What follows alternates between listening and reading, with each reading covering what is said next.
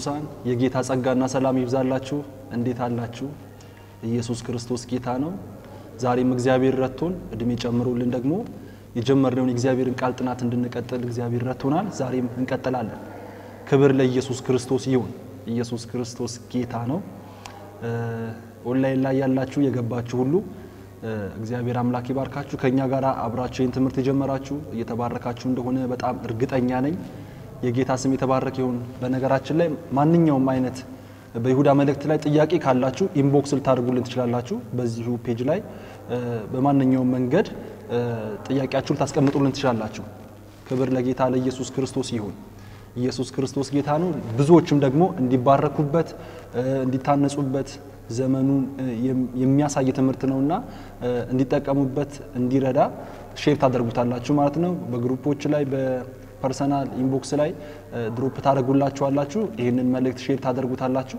ኢየሱስ ክርስቶስ ጌታ ነው ሁሉ ጊዜ እንደምለው ደግሞ ማስታወሻ ደብተራችሁን ይዛችሁ አብረን ከእግዚአብሔር ቃል ክፍል እንማራለን የይሁዳ መጽሐፍ ጥናታችንን እንቀጥላለን ማለት ነው ክብር ለጌታ ለኢየሱስ ክርስቶስ ይሁን ስለዚህ አሁን በቻላችሁት ፍጥነት ሼር አድርጉት ይሄንን መልእክት ለብዙዎች መድረስ እንዲችል የእግዚአብሔርን ቃል ከመካፈላችን በፊት አብረን ጌታን አምልከን እንመለሳለን በዚህ ዝማሬ ጌታን ከፍ እናደርግና የጀመርነውን የይሁዳን መልእክት ጥናታችንን እንቀጥላለን እግዚአብሔር አምላክ ይባርካችሁ በዚህ መዝሙር ጌታን አብረን ከፍ እናደርጋለን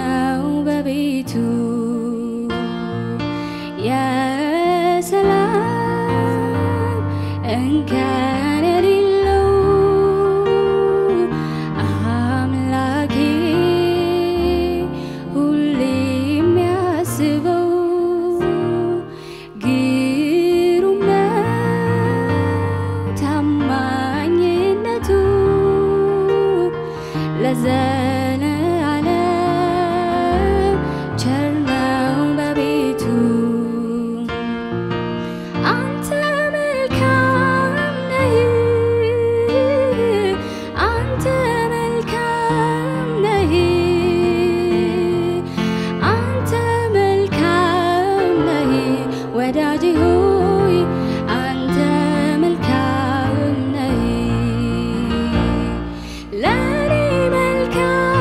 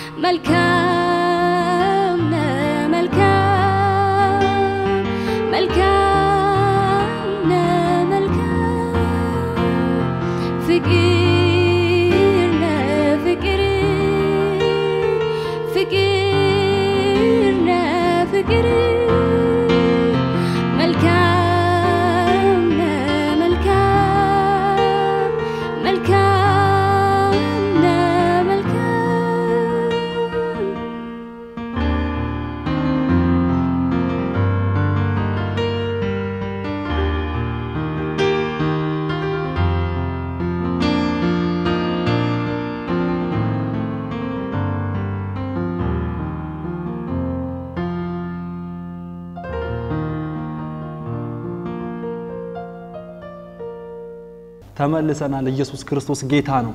ዛሬም ደግሞ ካቆምንበት እንቀጥላለን። ባለፈው ሳምንት ካየናቸው 1 2 3 ነጥቦችን ልናገርና ከዛ ወደ ዛሬው ቃል እንሄዳለን ማለት ነው። ከተናገርኳቸው ነገሮች ባለፈው ከተማርናቸው ወይም ካየናቸው ነገሮች መካከል ዋነኛውና አንዱ የነበረው ወዳጆች ሆይ ብሎ ስለተጠቀሰው ነገር ነው። ወዳጆች የሚለውን ቃል ተርጉመን ምን ማለት እንደሆነ ይሄ ከአብሮ አደግነት የዘለለ በጣም ጥልቅ የሆነ ትርጉም እንዳለው በአዲስ ኪዳን በኢየሱስ ክርስቶስ ያመኑ ሁሉ ያላቸውን ዝምድና ያላቸውን ህብረትና ትስስር የሚያሳይ ቃል እንደሆነ አጋፔቶስ የሚለውን በመለኮት መካከል ያለውን ፍቅር ወሰን አልባ ፍቅር ምክንያት የለሽ ፍቅር ደግሞ በእውቀት የሆነ ፍቅር እንደሆነ ተረተን ነበር። ሌላው ይሄንን ካላቸው በኋላ በዋናነት መልእክቱን ሊጽፍበት ወደ ፈለገው ነገር ነው የገባው። ምንድነው ይሄን እንዲጽፍ ያደረገውና በጣም ትግል ውስጥ እንደነበረ የሐሳብ ለውጥ ሁሉ እንደመጣ ተነጋግረን ነበር። ከዛ መካከል ሾልኮ የገቡ እንደነበሩ ተመሳስለው የገቡ ማለት ነው። አንኳኩቶ አይደለም ሰብረው አይደለም ግን ተመሳስለው መንፈሳዊ መልክ ይዘው የገቡ ቤተ-ክርስቲያን ውስጥ የገቡ የሐሰትን ትምህርት የሐሰትን ልምምድ ይዘው የገቡ እንደነበሩ ተመልክተናል። በዚህም ዘመን እንደዛ እንደሆነ እንዳለም አይተናል። የሚያደርጉት ነገር በዋናነት ምንድነው? የእግዚአብሔርን ጸጋ በሴሰኝነት ይለውጡታል። እግዚአብሔርን ጸጋ ለመዳን የተጠቀሙበትን ጸጋ ኃጢያት ለማድረግ እንደ ፈቃድ ይተጠቀሙበታል ብለን አይተን ነበርና እንደዚህ አይነቱን ትምህርት ደግሞ እነ ጳውሎስም በመጀመሪያው ዘመን የነበሩት የቤተ-ክርስቲያን አባቶች ያልታገሱት አናቴማ ብለው የዘጉት ነገር ነው። ምን ማለት ነው? ሰይጣን ከሰማይ በተረገመበት መረገም ይረገም። ማንንም ቢሆን እኛ ከተናገርነው ኢየሱስ ላይ የሚጨምር የድነት ስራ ላይ የሚጨምር በተሰጠን ጸጋ ላይ የስጋን ፍቃድ የሚያውጅ ማንኛውም አይነት ትምህርት እነ ጳውሎስ ገላትያ ላይ አናቴማ ብለውታል። በቃ የተረገመ ይሁን ብለውታል። ስለዚህ ለእንደዚህ አይነት ጉዳዮች ልንታገሰው አይገባም። የሐሰትን ትምህርት አይድንገት ይደርቃል ይረግፋል ብለን ምንታገሰው ጉዳይ አይደለም። ወርደርሺ ነው፣ ካንሰር ነው። ካልተቆረጠ ወይ ትሪት ተደርጎ ወዲያው ካልታከመ መቆረጥ ነው ያለበት። ለዚህ ነው የአዲስ ኪዳናችን አብዛኛው መጽሐፍት እንኳን የተጻፉት የሐሰት ትምህርትን ለመከላከልና ለመምታት የተጻፈ ነው። እና አናቴማ እንዳሉት እኛም በዘመናችን በቤተ-ክርስቲያን በአገልግሎታችን ላይ እውነትን ከውሸት ጋር በሚቀይጡ የእግዚአብሔርን ጽድቅ የእግዚአብሔርን ጸጋ ለኃጢያት እንደ መጠቀሚያና እንደ ኃይል ለሚጠቀሙ ሰዎች ነው ማለት እንዳለብን ከእግዚአብሔር ቃል ክፍል ተመረን ነበር። ክብር ለኢየሱስ ክርስቶስ ይሁን። ዛሬ ደግሞ ኢየሱስ ክርስቶስ ጌታ ነው። ይሄንን ላደረጉ እንደዚህ አይነት የእግዚአብሔርን ጸጋ በሴሰኝነት ለለወጡ ይሁዳን መልእክቱን ሐሳቡን አስቀይረው ወደዚህ ነገር እንዲቸኩል ላደረጉት በዚች ቦታ በእነሱ በተደራሲያኑ ህይወት ውስጥ የገባውን የሐሰት ትምህርት ያስገቡትን ሰዎች ምን እንደሚከተላቸው ወይም ደግሞ የእግዚአብሔርን ጸጋ የናቁ ምን እንደሚደርስባቸው ምሳሌ የሆኑ 3 ነገሮችን ያነሳል። ከቁጥር 5 እስከ 7 ያለ ነው። እሱ ነው ዛሬ የምንመለከተው። የእግዚአብሔር ፍትህ በአመጸኞች ላይ ምን ይመስላል? በአዲስ ኪዳን ይሄስ በርግጥ አለ ወይ? የእግዚአብሔር ፍትህ በአመጸኞች ላይ የእግዚአብሔርን ጸጋ አልተጠቀም ባሉ ላይ በጸጋው በሚነግዱ ላይ ምን አይነት ፍርድ አለው የሚለውን ከብሉይ ኪዳን 3 ምሳሌዎችን ይጠቅስላቸዋል። እሱን እናንብና ትምህርታችንን እንቀጥላለን። ክብር ለጌታ ለኢየሱስ ይሁን። እንደዚህ ይላል። ዳሩ ግን ሁሉን አንድ ጊዜ ፈጽሞ ምንም የተማራችሁ ብትሆኑ ጌታ ከግብጽ ሀገር ህዝቡን አድኖ የማያምኑትን በኋላ እንዳጠፋቸው ላሳስባችሁ ወዳለሁ። ሌላው ደግሞ መኖሪያቸውን የተዉትን እንጂ የራሳቸውን አለቅነት ያልጠበቁትን መላእክት በዘላለም እስራት ከጨለማ በታች እስከ ታላቁ ፍርድ ቀን ድረስ ጠብቋቸዋል። እንዲሁም እንደ እነርሱ ዝሙትን ያደረጉና ሌላን ሥጋ የተከተሉ ሰዶምና ገሞራ በዙሪያቸውም የነበሩ ከተሞች በዘላለም እሳት የተቃጠሉ ምሳሌ ሆነዋል ይላል። ይሁዳ ቁጥር 3 እና 4 ላይ መልእክቱን የጻፈበት ምክንያት በመካከላቸው ሰርጎ የገባ ተመሳስሎ የገባ እነሱን መስሎ በሚያውቁት ነገር የገባ የሐሰት ትምህርት እንዳለ ይነግረናል። ይህ የሐሰት ትምህርት ደግሞ ለነገ ይደር የማይባል አንገብጋቢ ሆኖ ካሰበው መልእክት ሺፍት አድርጎ ይሄንን መልእክት እንዲጽፍ አድርጎታል። እና እንደዚህ ያለ ጌታችንንና ንጉሳችንን ብቻውንም ያለውን ክርስቶስን ይክዳሉ ይለናል። እንደዚህ ያሉ ሰዎች እንደዚህ ባለ የሐሰት ትምህርት ውስጥ ያሉ ሰዎች ምን አይነት ፍርድ እንደሚገባቸው ከብሉይ ኪዳን ከእውቀታቸው ይነሳና ይሄንን ነገር ላሳስባችሁ እፈልጋለሁ። ስለዚህ 3 ነገሮችን ይጠቅሳል። የመጀመሪያ እስራኤላውያን በምድረ በዳ እግዚአብሔር ከግብጽ አውጥቷቸው ምድረ በዳ ላይ ግን እንደወደቁ አንደኛ፣ ሁለተኛ ደግሞ ያልታዘዙትና ስልጣናቸውን ያልጠበቁትን መላእክትን እንደጣላቸው፣ ሶስተኛ በሰዶምና በገሞራ ደግሞ አመጽን ላደረጉ ወንድን ከወንድ ሴትን ለሴት ካጋቡት ለእነሱ ደግሞ የእሳትን ዲን ከሰማይ አዝንቦ እንደቀጣቸው ይነግረናል። እነዚህን ምሳሌዎች መጥቀስ የፈለገበት ዋነኛ ምክንያት እንደዚህ ያለ የሐሰት ትምህርት እያስተማሩ ያሉትን ሰዎች ተመሳስለው ማከላቸው የገቡትን ሰዎች ብትከተሏቸው እነሱም አንደኛ ይሄ ፍርድ ይጠብቃቸዋል፣ እናንተም ብትከተሏቸው ግን ከዚህ ፍርድ አታመልጡም ይላል። ምክንያቱም የእግዚአብሔር ጽድቅ ሁሉ ጊዜ ራሱን የሚገልጠው ኃጢያትን በመቅጣት ውስጥ ነው፣ አመጽን በመቅጣት ውስጥ ነው። የእግዚአብሔር ጽድቅ በክርስቶስ ኢየሱስ የተገለጠው ዝም ብሎ እንደዚህ አቅፎን ወዶን አይደለም። ወይ እነዚህ ሰዎች ሲያሳዝኑ ብሎ እንደው በኃጢያታችን መቅበዝበዛችን አይቶ በቃ ከንፈር መጥቶ አይደለም ያመጣን ወደ ልጁ ወደ ራሱ ፍቅር መንግስት ያሻገረን እንዲሁ በዋዛ ፈዛዛ አይደለም። ኢየሱስ ክርስቶስ በመስቀል ላይ የኃጢያታችን መስዋዕት ሆኖ ክብር ለኢየሱስ ይሁን። ዓለም ላይ የነበረ አመጽ ሁሉ ኢየሱስ ላይ ለዚህ ነው መጽሐፍ ቅዱስ ሲናገር ምን ይላል? እኛ በእርሱ ሆነን የእግዚአብሔር ጽድቅ እንሆን ዘንድ ይላል ኃጢያት ያላወቀውን እርሱን ኃጢያት አደረገ ይላል። አያችሁ መስቀል ላይ የተቀጣው የኢየሱስ ሥጋ ብቻ ሳይሆን በሥጋው የተሸከመው የዓለም ሁሉ ኃጢያት ነው። ሮሜ ምዕራፍ 3 ቁጥር 25 ላይ ሄዳችሁ ተመልክታችሁት እንደሆነ እሱንም ይላል የዓለምን ሁሉ ኃጢያት ምድር ከተመሰረተች ጀምሮ የዓለምን ሁሉ ኃጢያት ሳይቀጣ በምህረት ይቅር አለ። ይሄንንም ደግሞ ይላል የኃጢያታችን ማስተሰሪያ አድርጎ ኢየሱስ ላይ አከማችቶ ስለነበረ ነው ብሎ ይነግረናል። ስለዚህ የአዳም ኃጢያት ጀምሮ እስከ ምድር ዳር እስክትጠቀለል ድረስ ያለው ኃጢያት በክርስቶስ ኢየሱስ ላይ ተቀምጦ እግዚአብሔር አምላክ ቀጣው፣ ቁጣውን አፈሰሰበት። ኢየሱስ በመስቀል ላይ አለቶች እንኳን ያልቻሉትን ትልልቅ አለቶች ተሰነጠቁ። ፀሐይ ብርሃኗን መስጠት አቆመች። በዛ ጊዜ ነገር ሁሉ ሲዝ ማድረግ ጀመረ። አለቶች ያልቻሉትን የእግዚአብሔርን ቁጣ የቁጣው እሳት በኢየሱስ ክርስቶስ ሰውነት ላይ ፈሰሰ። እኔና እናንተ እግዚአብሔር ልጅ ሆነ በዚሁ መንገድ ነው። ታዲያ ይሄንን ጽድቅ ያንቋሸሽቱ በዚህ ጽድቅ ላይ ሌላ እውነት የሚጨምሩ እውነት የሚመስል ውሸት የሚጨምሩ የሲኦልን ትምህርት ይዘው ወደ እናንተ የሚመጡ ከኃጢያት ጋር እኩያ የሚያደርጓችሁ አንድ ሰፈር የሚመድቧችሁ እነሱን ይላል እንደዚህ ያለ ፍርድ ይጠብቃቸዋል። ኢየሱስ ክርስቶስ ጌታ ነው። ስለዚህ የእግዚአብሔር ጽድቅ ሁሉ ጊዜም ክርስቶስ ላይ በማስቀመጥ ጽድቁን እንዳሳየ ኃጢያትን በመቅጣት ጽድቁን እንዳሳየ አሁንም በኃጢያት ጸንተው በሚኖሩ ላይ በመቅጣት እግዚአብሔር ጽድቁን ያሳያል በአዲሱ ኪዳን። ክብር ለኢየሱስ ይሁን። ስለዚህ አንደኛ የሚጠቅሰው በጣም የሚገርማችሁ ምኖችን ነው። የመጀመሪያው ዳሩ ግን ሁሉን አንድ ጊዜ ፈጽሞ ምንም የተማራችሁ ብትሆኑ ጌታ ከግብጽ ሀገር ህዝቡን አድኖ የማያምኑትን በኋላ እንዳጠፋቸው ላሳስባችሁ ፈልጋለሁ። በጣም የሚገርም ነገር ነው የሚናገረው። ምን እላችሁ ፈልጋለሁ? ላሳስባችሁ። የማያውቁትን ዕውቀት አይደለም የሚነግራቸው። ከዚህ በፊት አያቶቻቸውና ቅድመ አያቶቻቸው ከግብጽ ምድር ከወጡ በኋላ ያጋጠማቸውን ታሪክ ያመጣና አያችሁ እንደዚህ ሆነው ነበር፣ እናንተ ግን እንደነሱ እንዳትሆኑ የእግዚአብሔር ጽድቅ ኃጢያተኞችን በአዲሱም ኪዳን ቢሆን ይቀጣል። በኢየሱስ ክርስቶስ የተሰራው ሥራ ላይ የሚያላግጥ የሚያሾፍ ለሱ የማይመጥን ህይወት በሚኖር ሁሉ ላይ እግዚአብሔር እንደዚህ ያለ ቅጣት አድርጓል። ምሳሌ እንዲሆናችሁ የአያቶቻችሁን ታሪክ ተመልከቱት ነው የሚላቸው። ምን በሉት? ላስታውሳችሁ እፈልጋለሁ። ወደ ኋላ አይምሯቸውን ዞር ያደርገዋል። ወዳጆች በመጽሐፍ ቅዱስ እንድናስበው እንዳናስበው የተነገረ ነገር አለ። ይሄንን አታስቡ የሚልን ቃል አለ መጽሐፍ ቅዱስ ላይ ሄዳችሁ ማንበብ ትችላላችሁ። የፊተኛውን ነገር አታስተውሉ፣ የኋለኛውን ነገር አታስቡ። አያችሁ እግዚአብሔር እንዳናስበው የሚፈልገው ነገር አለ ማለት ነው።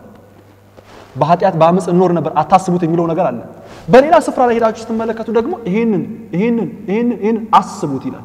በመጽሐፍ ቅዱስ እንድናስብ የተነገረን ነገር አለ፣ እንዳናስብ የተነገረን ነገር አለ። እዚህ ቦታ ላይ ያለው አሳስባቸዋለሁ አሳውቃቸዋለሁ አይደለም፣ ያውቁታል።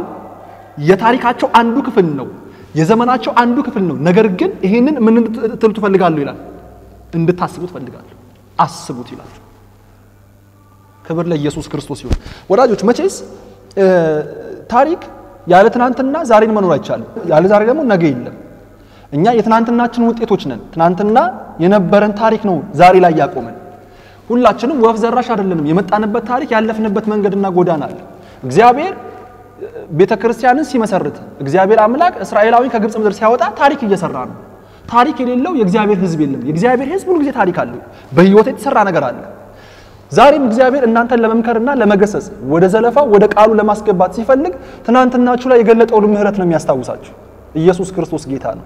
ትናንት ምን ያክል እግዚአብሔር ምህረት በህይወታችሁ ፈሷል? ምን ያክል እግዚአብሔር ጸጋ አግኝቷችኋል? ምን ያክል እግዚአብሔር ነገር ህይወታችሁን አግኝቶታል? ወዳጆች እሱን ስታስቡ ዛሬ ላይ አለመቀመጥ አትችሉም። ዛሬ ላይ በእግዚአብሔር እግር ስር ተቀምጣችሁ ቃሉን አለመማር አትችሉም። እነዚህን ሰዎች የሚላችሁ አሳስባቸዋለሁ። ትናንትና በህይወታችሁ የተፈጸመ ነገር አለ። በአያቶቻችሁ በአባቶቻችሁ የተደረገ ነገር አለ። ክብር ለኢየሱስ ይሁን። ግን ምንድነው የሆነው? እግዚአብሔር ጽድቁን አመጸኞችን በመቅጣት ያሳያል። ግን ምንድነው የሆነው? እግዚአብሔር አምላክ እንደምታውቁት እስራኤልን በጽኑ እጅ በተዘረጋችም ክንድ እንደ እቶን ከሚያቃጥል ቤት ከፈርዖን ቤት ሲያወጣቸው ብዙ ተአምራት አድርጎ ነው። ከ10 ተአምራት በኋላ ነው። በኩር ሞቷል፣ የበረዶ ድንጋይ ነበረ፣ በጣም ብዙ ነገር ሆኗል። ውሃ ወደ ደም ተቀይሯል፣ እጅግ እልፍ ነገር ሆኗል። ይሄ ሁሉ ሆኖ እግዚአብሔር አምላክ እስራኤላውያን ከግብጽ ምድር አወጣቸው። ከወጡም በኋላ ተአምራቱ ቀጥሏል። ቀን ቀን ሐሩሩ እንዳይጎዳቸው የደመና አምድ ነበር፣ በሌሊት ደግሞ ጨለማው እንዳያስፈራቸው የእሳት አምድ ነበር። እያንዳንዱ ህይወታቸው ተአምራት ነው። መና ከሰማይ ይዘንባል፣ ስጋ የለም፣ እዚህ ጋር ቁረጥ እዚህ ጋር ከዚህ ጥበስ የሚባል ነገር የለም። ልኳንዳ ቤት በሌለበት እግዚአብሔር በጀታቸውን ችሎ ጫማቸው ሳያልቅ ልብሳቸው ሳያረጅ ሰውነታቸው ሳያድፍ በዛ ሁሉ ዘመን እግዚአብሔር አምላክ ድንቅ እያደረገ ህያውነቱን በየቀኑ እየገለጠላቸው አሳልፏቸዋል። ውሃ ጥም ነው፣ በመድረ በዳ የለም ውሃ የለም። ነገር ግን አለትን እየሰነጠቀ ውሃ እያፈለቀ አኑሯቸዋል። በህይወታቸው የማይቋቋሙትና ሊክሉት የማይችሉት የእግዚአብሔር አብሮነትና ተአምራት ህያውነቱ በመካከላቸው ፈሷል። ይሄንን እስራኤላውያን አስረጃ ያስፈልጋቸው። እግዚአብሔር እኮ አብሮህ አለ የሚል አስረጃ ያስፈልጋቸው። በመድር ላይ አምላኩ ቅርቡ የሆነ በህይወቱ በእያንዳንዱ ጉዳይ ላይ ጣልቃ እየገባ እንደሚመራው እንደ እስራኤል ያለ ህዝብ የለም። በእያንዳንዳቸው የህይወት አቅጣጫ እየመጣ ይመራቸዋል። ይሄ ሁሉ ነገር ሆኗል። እግዚአብሔር በጀቱን አልጨረሰም። እነሱ ግን በእግዚአብሔር ላይ ያላቸውን መታመን አንድ ወቅት ላይ ጨረሱት። ቀይ ባህር ተከፍሏል። መዝሙረኛው ሲናገር እንደ ግድግዳ ቆመ ይላል። በደረቅ መሬት ተሻገሩ ይላል። ይሄ ሁሉ ተአምራት ሆኗል። ፀሐይ በገባኦን ቆሟል። ተፈጥሮ ታዟል። ያልነበሩ ነገር ወደ መኖር መጥተዋል። እግዚአብሔር ልዕለ ኃያላዊ አምላክ እንደሆነ ሶቨሪን ጋድ እንደሆነ እሱን የሚመስል አምላክ እንደሌለ እስራኤል ተመልክቷል። ተመልከቱት። ግን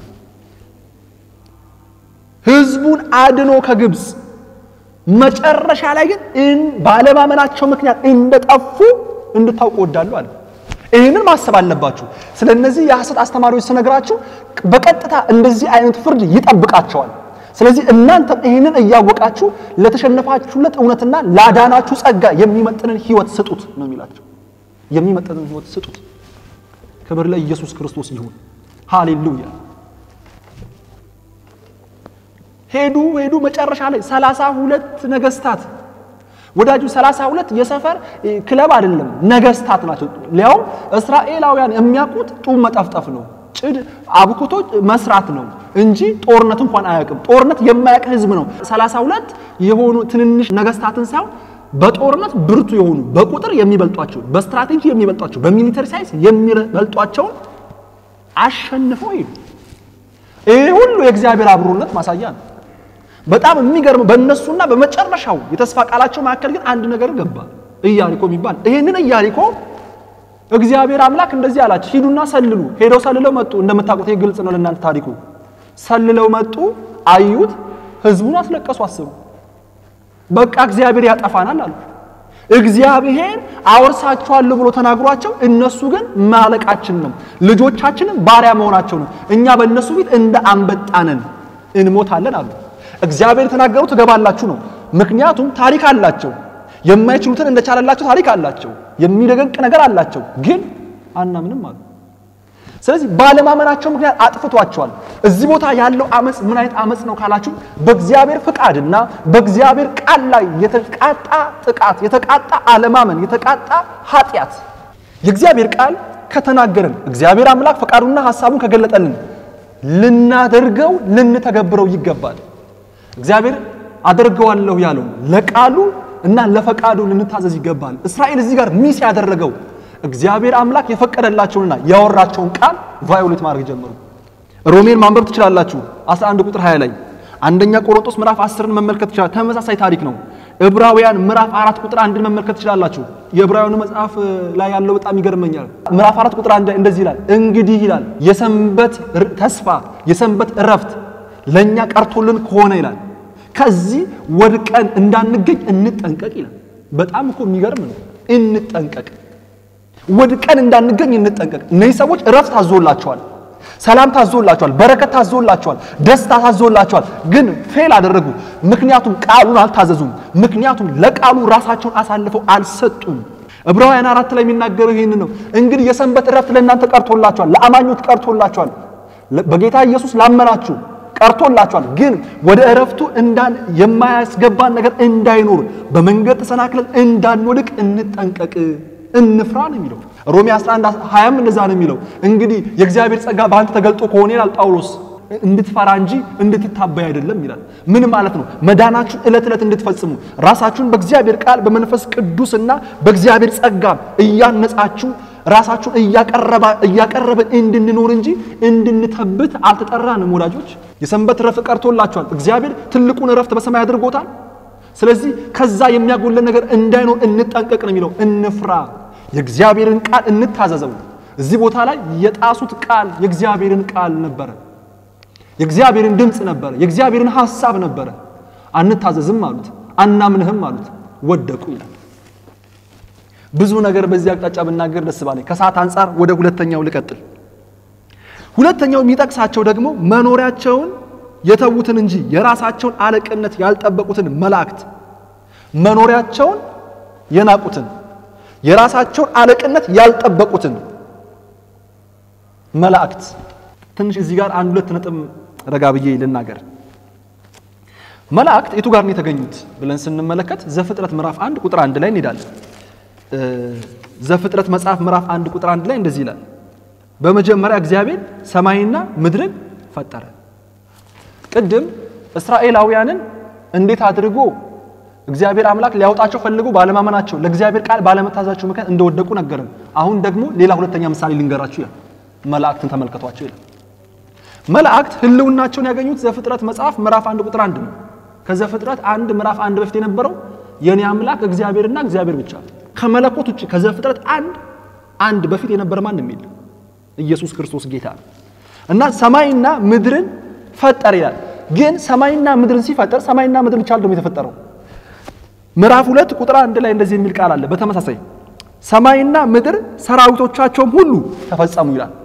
አያችሁ ሰማይና ምድር ብቻ አይደለም ይወላችሁ ሰማይና ምድር ብሎ በምድር ውስጥ ወንዝ አለ ተራሮች አሉ ግን እነሱም ተፈጠሩ ይያለ እያንዳንዱ ነገር ምዕራፍ 2 ላይ ነገርንም ሰማራይ ሲያደርገው ግን እንደዚህ አለ ምድርም አለ ሰማይም ሰራዊቶቻቸው ማለት በውስጧ የሚኖሩትም ማለት ነው ክብር ለኢየሱስ ክርስቶስ ይሁን ምን ማለት ነው ምን ልላችሁ ፈልጌ ነው ልክ ዘፍጥረት ምዕራፍ 1 ቁጥር 1 ላይ እግዚአብሔር በመጀመሪያ ሰማይና በውስጡ ያለውን ምድርና በውስጡ ያለውን ፈጥሯል ልክ እንደዚሁ ሰማይና በውስጡ ያለውን ሲፈጥር እግዚአብሔር አምላክ የፈጠረው አብሮ መላእክትን ፈጥሯል ምክንያቱም የሰማይ ሰራዊቶች መላእክትም ጭምር ናቸው ከዋክብት ዩኒቨርስ ምናምን የምንለው እንዳለ ሆኖ በውስጡ የሚኖሩትንም አንድ ላይ ስለፈጠረ in the spirit realm ወይም ደግሞ heavenly realm ውስጥ መላእክት ተገኝተዋል እና የሚገርማችሁ ይሄንን መላእክትን ከተገኘ በኋላ ሁሉ ነገር ፈጥሮ እግዚአብሔር ምዕራፍ 1 ቁጥር 31 ላይ እንደዚህ የሚል ቃል አለ የሚገርመኝ ቃል እግዚአብሔርም ያደረገውን ሁሉ አየ እነሆም እጅግ መልካም ነበረ ማለት የፈጠረው ነገር each and every ነገር መልካም ነበር በእግዚአብሔር እይታ ፍጹም እንከን አልባ ስህተት አልባ አስደሳች የእግዚአብሔርን ልብ ያሳረፈ ነበር ነገር ግን የቱ ጋር ስህተት እንደሰሩ ሳናቅ ምዕራፍ 3 ላይ ሰይጣንም በእባብ አምሳል በእባብ ውስጥ ገብቶ ሔዋንን አሳታት ይላል ስለዚህ መልካም የነበረ ኤንጀሊክ ሪልም መልካም የነበረ በእግዚአብሔር ፈቃድና በእግዚአብሔር ሐሳብ ደግሞ መልካም ብሎ የፈጠረው ኤንጀልስ እና መሪያቸው ዲያብሎስ አምፀው ወደቁ ማለት ነው ይሄንን ሕዝቅኤልም ላይ ኢሳይያስም ላይ ዲቴል ነገር አለ ብዙ የሥነ መለኮት አስተማሪዎችም ተማሪዎችም ሰይጣን እንዴት እንደወደቀ የማሳየው መንገድ ነው ይላሉ አንዳንዶች ደግሞ አይደለም የሚል ክርክር አለ ስለሱ ጥልቅ ነገር አልነግራችሁ ነገር ግን አንድ ነገር እናውቃለን ወደቁ ይላል በኃጢአታቸው በአመጻቸው ምክንያት ወደቁ ይሁዳ ሲነግረን እንደዚህ ብሎ ይነግረናል ስለነሱ መኖሪያቸውን ምን ያሉትን የተዉትን እንጂ አለቅነታቸውንም ያልጠበቁትን አያችሁ የተሰጣቸው አለቅነት ነበር የተሰጣቸው ጌትነት ነበር የተሰጣቸው አቅም ነበር የተሰጣቸው የሚሰሩበት ሪልም ነበር የሚንቀሳቀሱበት አውቶሪቲ ነበር እሱን አልጠበቁም መኖሪያቸውንም ደግሞ አልጠበቁም አልያዙም ስለዚህ ምን አሉ አጠፋቸው ጣላቸው ደግሞ እስከ ፍርድ ቀን ድረስ በጨለማ ታስረው አሉ ይላል ምንድነው ታዲያ ይሁዳ ሊነግራቸው የፈለገው ታዲያ ምንድነው ያልከን ያለው ይሁዳ ምንድነው ልታወር የፈለከው ነገር ባጭሩ ነገርን ልነግራችሁ የፈለኩት ሁለተኛ ምሳሌ ተጠቀስኩበት ምክንያት ላውራችሁ የፈለኩት ጉዳይ ይሄ ነው አለቅነታቸውን ሳይጠብቁ ከወደቁ የመኖሪያ ስፍራቸውን ሳይጠብቁ ከሳቱ ከወደቁ በጨለማ ውስጥ ከተቀመጡ እናንተም በልጅነት ተሰጣችሁን ስልጣን ተጠቀሙበት ይያላችሁ ሰይጣን ዛሬ ዲያብሎስ የምንለው መልአክ ነበር እግዚአብሔርን የሚያገለግል ነበር ኪሩብ ሆይ ይሏል እንዶ አንተ የምትጋርድ ኪሩብ ሆይ በውበት በጣም የተመረጥክ ነበር ከበሮና ጽናጽል ባንተ ዘንድ ነበር የአምልኮ መሪ ሁሉ ነበር ግን አሁን ወደቀ ምክንያቱም ቦታውን አልጠበቀም ክርስትና ፕሪቪሌጅ ነው ብልጫ ነው ግን ብልጫ ብቻ አይደለም ኃላፊነትም ነው የተሰጠን ህይወት ከክርስቶስ የተካፈለው መንፈስ እኛ ላይ የመጣ ጸጋ ልንጠብቀው ፕሮቴክት ልናደርገው ፈርታይል ግራውንድ የሚያፈራበትን ነገር ልናመቻችለት ይገባል መላእክት ለመውደቅ አይደለም የተፈጠሩት መላእክት አጋንንት እንዲሆኑ አልነበረም የተፈጠሩት እንዲያመልኩ የእግዚአብሔርን ሐሳብና ፈቃድ ወደ ምድር ይዘው ለመምጣት ስለዚህ ይሄንን ግን ማድረግ አልቻሉም አለቅነታቸውን አልጠበቁም ስፍራቸውን አልጠበቁም ወላጆች ክርስትና ብልጫ ብቻ አይደለም ኃላፊነታችንን መወጣት አለብን እግዚአብሔር አምላክ በክርስቶስ ኢየሱስ የሰጠንን የማይገኝና የማይተካ ህይወት መተኪያ አቻ የሌለውን ህይወት ልንጠብቀው ይገባል በእግዚአብሔር ቃል በጸሎት በፍቅር እሱን በኋላ ላይ መልሱ ይነግራቸዋል መጨረሻ ላይ ያወራቸዋል ግን በምሳሌ ይነግራቸዋል አያችሁ ወደቁ አለ ስለዚህ ኃጢአት ላይ ጨካኞቹን ከኃጢአት ጋር አንድ ሰፈር አጥቷሉ አንድ ቀበሌ አጥቷሉ ይላቸው ቦታ ነበራቸው ጊዜ ነበራቸው ስፍራ ነበራቸው አቅም ነበራቸው ኃይል ነበራቸው የተሰጣቸው የሚሰሩበት ፕሌስ ነበረ ቦታ ነበረ ደግሞ ችሎታም ነበረ ግን አጡት ምክንያቱም ፕሮቴክት አላደረጉትም አልጠበቁትም የነሱ ያልሆነ ነገር ሲመኙ የነሱ ያልሆነ ነገር ሲመኙ ዲያብሎስ ከሱና ከጨፍሮች ጋር አብሮ ወደቀ ምን እንማር ምን እንረዳ ሶስተኛውን ምሳሌ ነግራቸዋል መጨረሻ ላይ ሰመራይዝ አደርጋለሁ የእያንዳንዱን ምሳሌዎች ትርጉም እነሱ ዝሙትን ያደረጉና ሌላን ስጋ የተከተሉ ሰዶምና ገሞራ በዙሪያቸው የነበሩ ከተሞች በዘላለም እሳት የተቀጡ ምሳሌ ሆነዋል አያችሁ ሰዶምና ገሞራንም አቃጥሎታል አለ ማን ይሄንን ያደረገው እግዚአብሔር ይሄን አድርጎታል ምክንያቱም ጽድቁ ኃጢአትን አይፈቅድምና ይሄን አድርጎታል አመጸኞችን ሊታገስ አልቻለም ኃጢአተኞችን ሊታገስ አልቻለም በክርስቶስ ኢየሱስ የመዳንን እድል የሰጣቸው ነገር ግን እንደገና በዚህ መዳን ላይ የሚቀልዱ በዚህ መዳን ላይ የሚያሾፉትን ሊታገስ አልቻለም ከሶስቱ ምሳሌዎች የምንረዳውን ነገር ጨመቅ አድርጌ ይሄንን አውርቻችሁ ጨርሳለሁ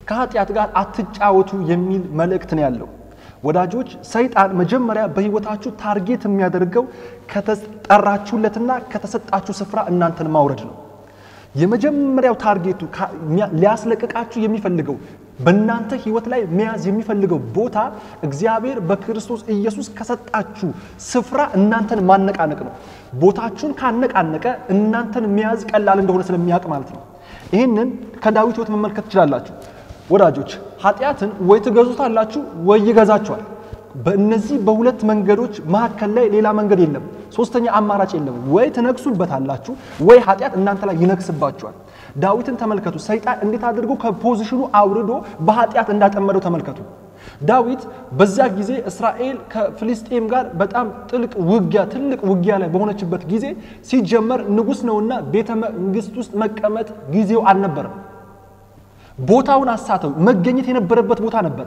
ራሱ ሊያውልበት የተገባ ቦታ እያለ ሆን ብሎ እዛ ቦታው ላይ እስራኤል ህዝብ ሁሉ እየተዋጋ ታቦቱ እንኳን እዛ ሄዶ አብሮ እየተዋጋ በነበረበት ጊዜ ዳዊት ግን በቤተ መንግስት ነበር ይላል በዛም ዞር ሲል ተመለከተ አስጠራት የኦሪዮንን ሚስት አብሯተኛ ብዙ ነገር ሆነ መጀመሪያ ሰይጣን በህይወታችሁ የሚያደርገው ነገር ፖዚሽናችሁን ማሳት ነው ለዚህ ነው አለቅነት የነበራቸውን ጌትነት የነበራቸውን መላእክትን ምን አደረጋቸው ይላል ጌትነታቸውን እንዲጥሩ የመስራ ቦታቸውን ምን እንዲያደርጉ እንዲያጡ ካደረጋቸው በኋላ የራሱን ፈቃድ ፈጸመባቸው ማለት ነው ወዳጆች ዛሬም በቅዱሳን ሕይወት ሰይጣን ሊያደርግ የሚፈልገው ነገር ይሄንን ነው ቦታችሁን መልቀቅ የለባችሁ የጽድቅ ፖዚሽናችሁን ውሏችሁን መልቀቅ የለባችሁ ቤተ-ክርስቲያን መሄዳችሁን የእግዚአብሔርን ቃል ማጥናታችሁን ከቅዱሳን ጋር ህብረት ማድረጋችሁንና መጸለያችሁን ሊያስለቅቃችሁ ይፈልጋል እሱን ካስለቀቀ በእናንተ ላይ ለመንገስ ቦታ ያገኛል ማለት ነው በዳዊት ሕይወት ኃጢያት የነገሰው እንደዚህ ነው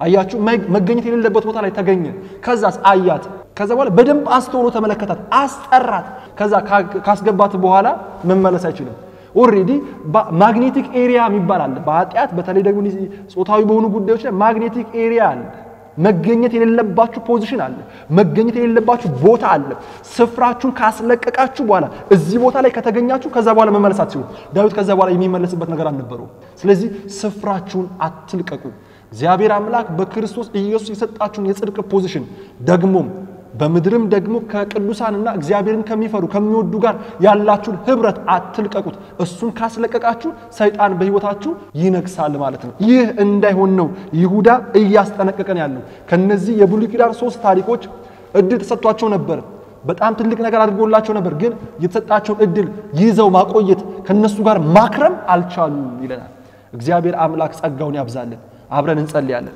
እግዚአብሔር አምላካችን ሆይ በጌታ በኢየሱስ ስም ስለዚህ ጊዜ እናመሰግንሃለን ስምህ የተባረከና የተመሰገነ ይሁን እግዚአብሔር አምላክ ለወደቁ መላእክት ሳትራራላቸው በጨለማ ጉድጓድ አለቅነታቸውን አልጠበቁም ቦታቸውን ስፍራቸውን አልጠበቁም የመስሪያ ክልላቸውን አልጠበቁምና እንደወደቁ እግዚአብሔር አምላክ እስራኤላውያን ድል ታደርጋላችሁ ምድር እሰጣቸዋለሁ ወተትና ማር ወደምታፈሰው ምድር አስገባቸዋለሁ ብለ በቃል ልትዋሽ በማትችለው በዛ ቃል ተናግረ ግን በምድረ በዳ እንደወደቁ እግዚአብሔር አምላክ ልክ እንደነዚህ ሰዎች እኛም ምሕረት ተቀብለናል እኛም እድል ተሰጥቶናል ግን እግዚአብሔር ሆይ ይሄንን እድል ካለመጠቀም የተነሳ እንዳንወድቅ ጸጋ እንዲረዳን በኢየሱስ ስም ጸልያለሁ እግዚአብሔር ሆይ ኃጢያትን ላደረጉ መላእክት አራራህላቸው እንደገና የምህረት እድል አልሰጣቸውም እኛን ግን እግዚአብሔር ሆይ ወድቀን እንኳን የምህረት እድል ሰጥተናል በኢየሱስ ክርስቶስ ስም እጸልያለሁ በዚህ የምህረት እድል እንድንጠቀም በዚህ እግዚአብሔር በሰጠን ዘመንና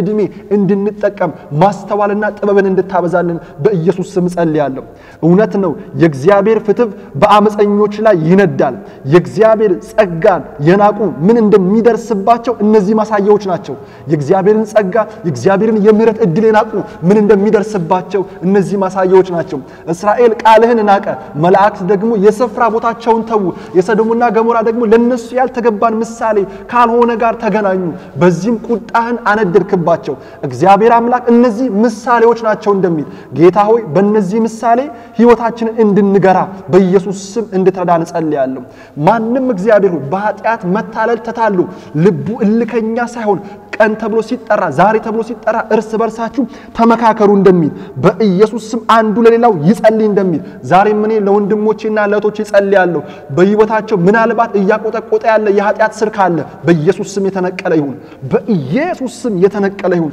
እነሱ መቁረጥ ያዳከታቸው እነሱ ከህይወታቸው ላይ ሊያባርሩት ያልቻሉት ጉዳይ በኢየሱስ ስም ዛሬ ጸልያለሁ ይቆረጥ በኢየሱስ ስም ዛሬ ጸልያለሁ የተቆረጠ ይሁን በህይወታቸው ላይ ከዘመናቸው ላይ በጌታ ከአገልግሎታቸው ላይ በኢየሱስ ክርስቶስ ስም የተቆረጠ ይሁን የተነቀለ ይሁን መራራ ስር በኢየሱስ ስም ይነቀል መች እንደተዘራ ያልታወቀ እግዚአብሔር አይምሯቸው ላይ እየበቀለ ያስቸገራቸው በሌሊት የሚያገኛቸው በቀን ከአንደበታቸው ላይ የሚቀመጥ ግን አብሯቸው እንዲዘልቅ የማይፈልጉት የትኛውም የአመጽ ስር በኢየሱስ ክርስቶስ የጸጋው ጉልበት እንዲቃጠል ጸልያለሁ በኢየሱስ ስም የተቃጠለ ይሁን እግዚአብሔር ሆይ ድልን ከፍታን ቅድስናን ጽድቅን እየጨመርክላቸው እንዲሄዱ በኢየሱስ ክርስቶስ ስም እግሮቻቸው በድል ጎዳና እንዲራመዱ በኢየሱስ ስም ጸልይላቸዋለሁ በተለያየ የዓለም ክፍል ላይ ሆነው ይሄ ጸሎት የሚደርሳቸው ሁሉ በክርስቶስ ኢየሱስ ስም እጸልያለሁ ጸጋ በሙላት ይፍሰስባቸው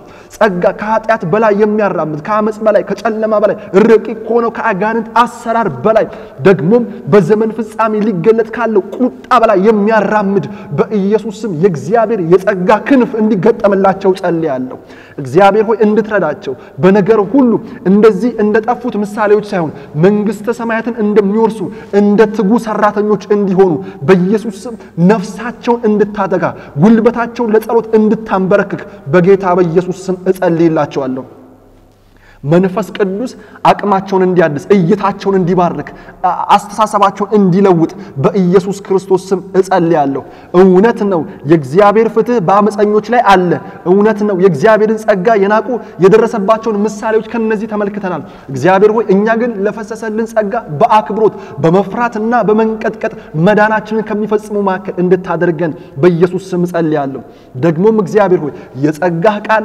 የሚይዘው የሚያበረታው እስከ ፍጻሜ የሚያደርስ ቃል ስለሰጠህን ስም የተባረከ ይሁን ጌታ ሆይ ስለ ሁሉ ስም ይባረክ በልዩ ልዩ ጥያቄ ውስጥ ያሉ ቢኖሩ ከዚህ ቃል የተነሳ እውነትን ከመስማታቸው የተነሳ በኢየሱስ ስም መልስ ይሁንላቸው ፈጥኖ መልሳቸው እጃቸው ይግባ ይሄንን ሁሉ በኢየሱስ ክርስቶስ ስም ጸልያለሁ አሜን በኢየሱስ ስም ወዳጆች የጌታ ስም የተባረከ ይሁን ዛሬ እንደዚህ ባለ መልኩ አብረን እግዚአብሔርን ቃል ተካፍለናል ከወጣችሁም በኋላ ይሄ መልእክት እንዲደርሳቸው ለብዙዎች ሼር አድርጉት ቪዲዮ ለተለያዩ ሰዎች እንዲደርስ ሼር አድርጉት ማንኛውም አይነት የይሁዳ መልእክት ላይ ጥያቄ ካላችሁ ልንመልስ ዝግጁ ነን ኢንቦክስ ልታደርጉልን ትችላላችሁ እግዚአብሔር አምላክ ይባርካችሁ በነገር ሁሉ ተባረኩ በጌታ በኢየሱስ ስም ባርካችኋለሁ አሜን